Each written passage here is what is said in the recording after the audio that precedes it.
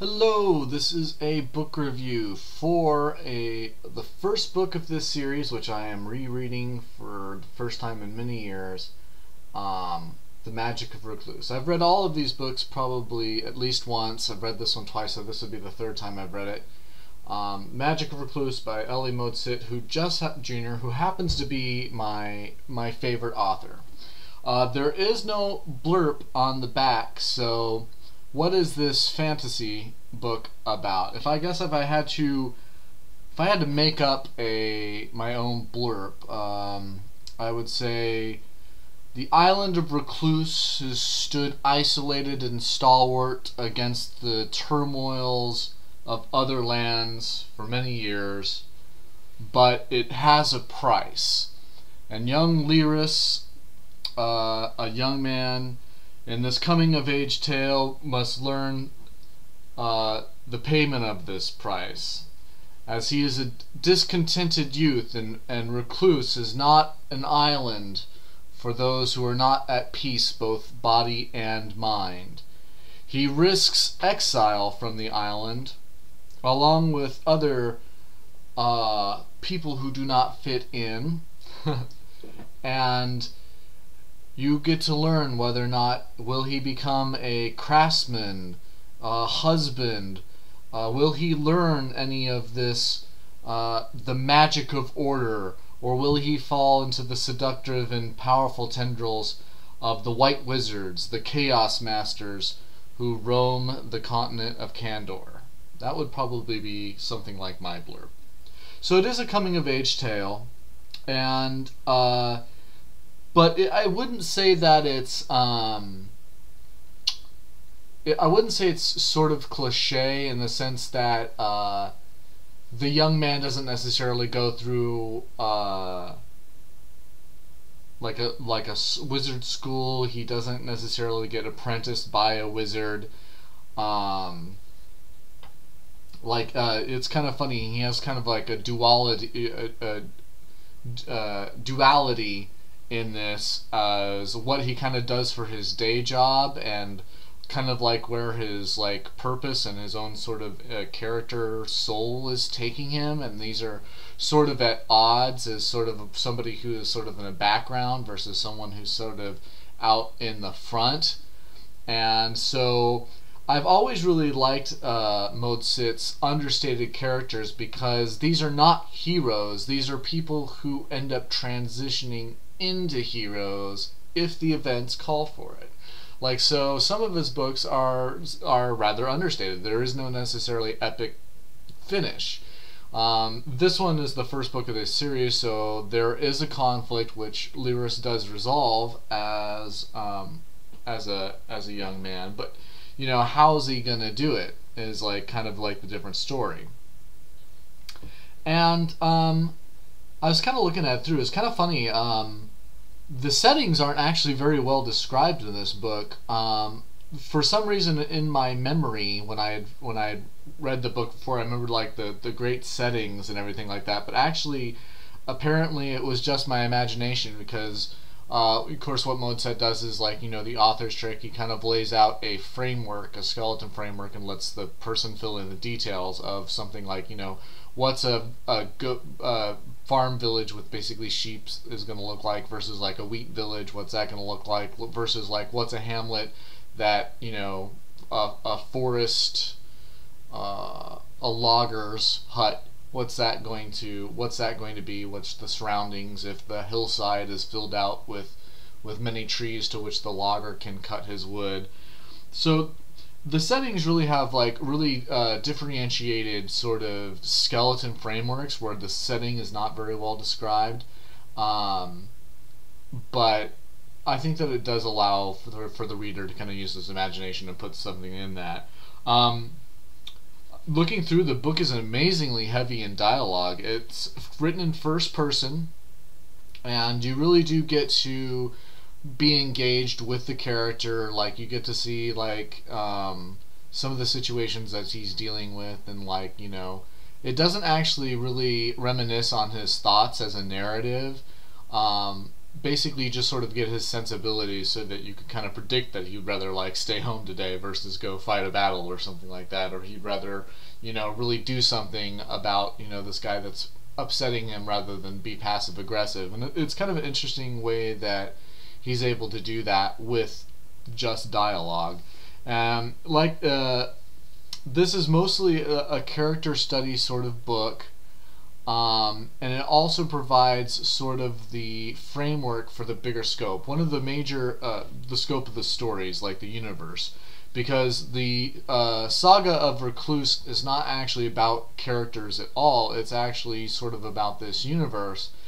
And Modesitt doesn't really panhandle the characters too much. He's not in the habit of killing off like his main characters or anything like that.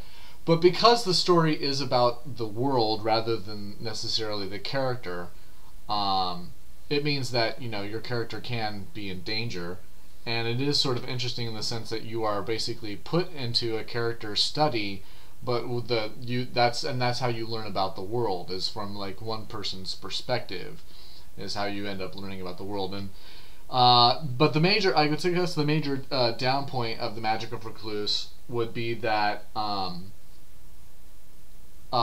the books are not written chronologically. Like, they jump around in what time of the universe is. So there'll be one that was like way early at the beginning of sort of the duality between order and chaos magic, and you'll get one like way over where Recluce is just a brand new nation island, you know, and then you get one that's where Recluce is like this set up sort of established island, such as like when this book was written, like Recluce is an established nation.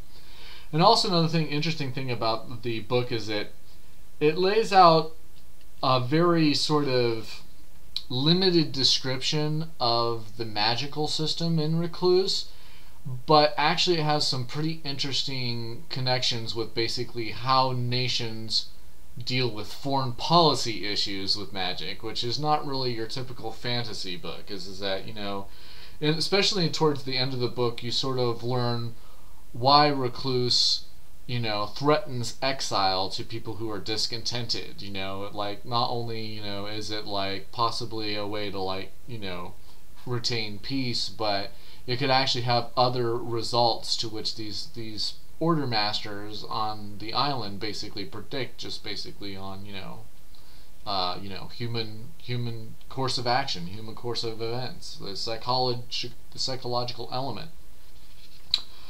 I'm really excited to reread the series. The writing is not the best writing. Modesitt's an average author. I would say that he's a little bit better than average. And one thing that's really nice about Modesitt is that he's very prolific. So if you really want to get into an author's work and you don't want to have to wait for like the next book that's going to be, you know, 30 million years away, you know, Modesitt can put out for you. And like, you know, of course, he's been writing for already like 20-30 years, and so there you can read a lot of the history work. And actually, I'm going to a lot of used bookstores to pick up the rest of the Saga, because when I first read it, I didn't have any money and I read it through the library, you know, system.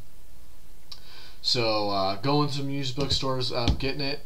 Like I said, the books do jump around a lot if you're going to read the series, and so that would be the only downer. It's not an epic tale by any means. It's really just a story of basically a discontented youth and his coming of age story. It does set up some really interesting framework for the universe at large. You do get to meet one of the characters that is a prominent character in one of the other books, but he's sort of a cameo appearance in this book. And since this is the first book written, like, you know, at the time, like, there wasn't that book; those books weren't even written. But let's see here. So the premise is really kind of about Recluce, really more so than the character Lyris, while the plot really does follow Lyris's first-person view. So it's kind of interesting that the premise and the plot kind of are two different things. Like, they have actual separation. Usually the premise is set up, the plot sort of just fulfills and fills in the premise, you know, and you get to see what's going to happen. But this one kind of retains a certain duality between like the idea of the universe and actually your simple just one person perspective as you follow along in the universe. There is like you know, one of my complaints about my recent book, the American Gods, is that there's no tension between, you know, what would you do in that situation. Well, since it's written in first person view, and Lyris comes up a lot with, like, you know, decisions about, you know, love, career, pursuit. You do get kind of like, you know, the tensions of, you know, what would I do in that situation? Would I go with a beautiful girl, or would I go save the day? You know, I'm, you know, kind of at odds, you know, personally. So it's kind of it's about 500 pages. It's decent. I think it's a very easy read. Modesitt is not the greatest writer, but yet he's my favorite author. Mostly because I think that he's able to do this interesting thing between first and third person. When he writes in third person, he's able to sort of get the feelings of a first person perspective. When he writes first person for other books, you know, there's other books I've read, first person, you really get kind of a larger scope, as if you're seeing kind of a third person perspective. And so it took me a lot of years to figure out that like that this sort of way that he does perspectives between like first person writing and third person writing is really sort of what I like about his line. But, you know, it could be that my recall is a little bit off, because like I'm wondering if all of these books are written in the first person. I don't know.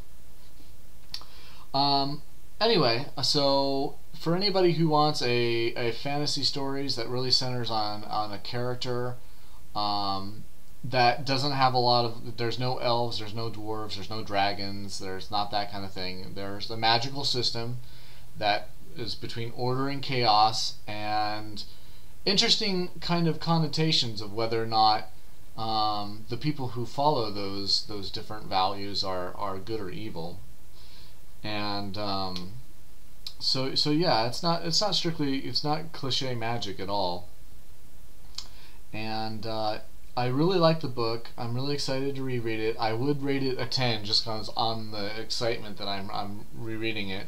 I think that this book would probably be a 6, borderline 7, because I do like it. It's like, for most people I think it would be a 6. For me it would be like an 8, because I just really like the story. But because it's so heavily on dialogue, and just the reliance on dialogue kind of just takes it down a couple notches, because not everybody just wants to read a story, first person story on dialogue. So it's probably like a 6.5 for most people, I would say. I really do like it. I would rate it an 8. But yeah, so I don't know what else to say about it other than the next books are Towers of Sunset, which I am currently reading, and I'm excited to reread the books. So thanks for watching, and I hope to see you again.